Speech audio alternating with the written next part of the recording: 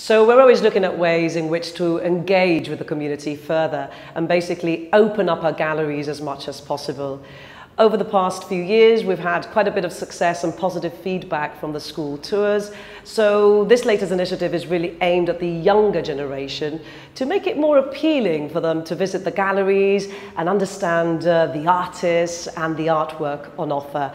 So we knew it had to be fun, engaging and educational, and that's what these worksheets aim to do. So it's, spot the image, they need to go around and see where those particular images are in the paintings here on display. There'll be some symmetry work, so really to make them think a little bit and have fun when they visit our galleries. What I did was extract some images from the paintings we have here at the gallery, so the children have to go around and spot them.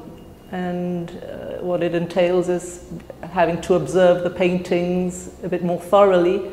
And I hope it's an enjoyable experience for them, also educational. This is an idea that we're also taking to the current exhibition that we have at GEMA, the Frontline Workers exhibition, which are mainly portraits.